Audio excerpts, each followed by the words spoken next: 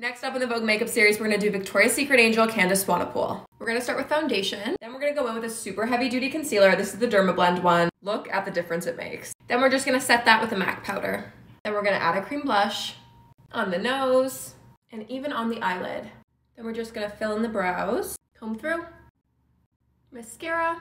We're gonna go in with some mauvey colored eyeshadow. These kind of undertones are really good for making bluey green eyes pop. Now Candice loves some contour. Get the jawline too. She loves Hoola bronzer. Don't be afraid to put a lot on the forehead. Am I an angel yet? Now she likes a little bit of a lip stain.